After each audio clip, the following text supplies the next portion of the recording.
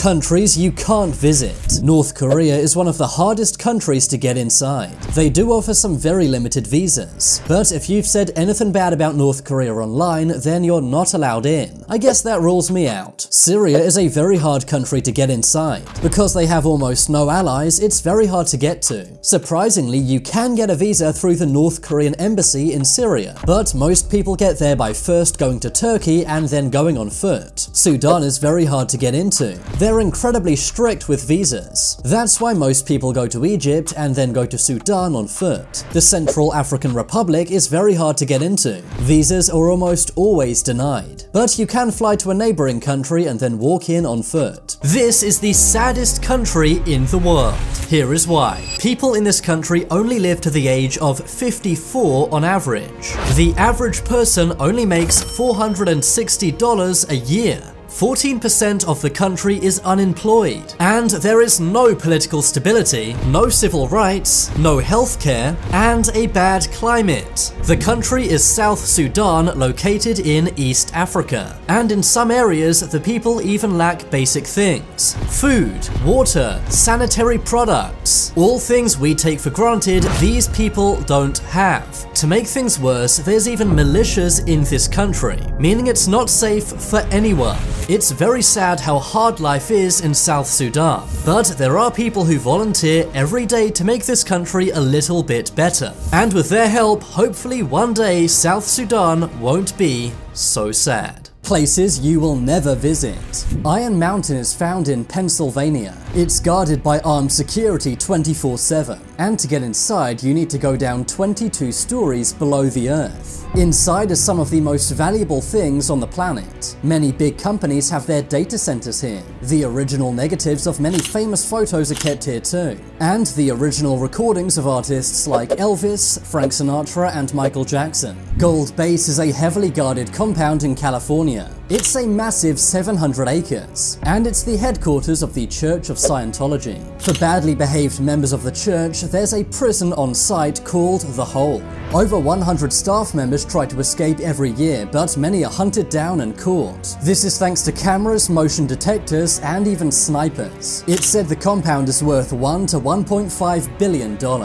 Crazy ways people have sneaked things into countries. A gang was caught using a fake ambulance to transport things into the UK. They would load up the ambulance with illegal substances. They would then drive it from the Netherlands into the UK. They did this many times and even had a fake patient. Here he is walking with crutches, but a few minutes later he's seen walking fine. The gang brought £1.6 billion of substances into the UK, and it took years for them to finally get caught. These two men hid inside mattresses to try and get into France. The mattresses were on a car roof. The car then drove from Morocco to France. But law enforcement opened up these mattresses, and inside found these men trying to sneak into France. In 2018, people set up a ramp over the US-Mexico border. They tried to drive a Jeep over the fence from Mexico into the USA, but the Jeep got stuck on the fence. Places where it's illegal to die. In Saint-Laurent, France, it's illegal to die. That's because there's no room left in the cemeteries. So in 2008, the mayor passed a law making it illegal to die here. On the Norwegian island of Svalbard, it's illegal to die. People who are very sick have to be moved to mainland Norway to pass away.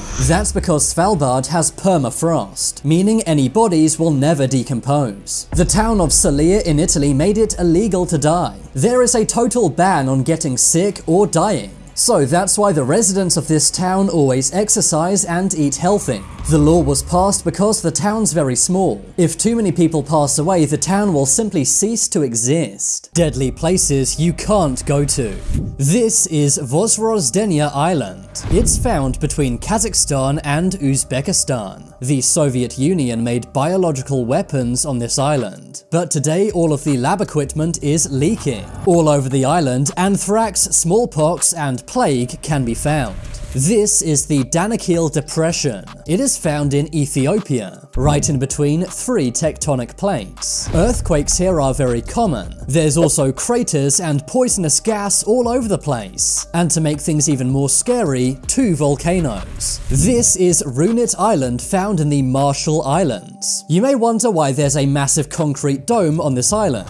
Well, inside the concrete dome is radioactive debris. The US military tested many nukes on this island, and instead of cleaning up, they simply put all of the debris into this dome. But now the dome has cracked and is leaking nuclear waste. Places no human has ever been to. This is Tsingy de Biharamulo National Park in Madagascar. It's an island off the coast of southern Africa. The island is filled with very sharp rocks, making it impossible to travel or walk on. Humans have never set foot in this national park. This is the Sakha Republic in Russia. It's a massive area, but no one lives there. The temperature is minus 46 degrees Fahrenheit. The extreme cold and freezing weather means this place has been untouched by humans. These are the Star Mountains of Papua New Guinea. It is the wettest place in the entire world. The rain is so torrential, humans can't even go here. In 1959, a man named Jan Sneap tried to photograph this place from a helicopter, but because of the insane rainfall, his helicopter ended up crashing. Banned places you're not allowed to go to.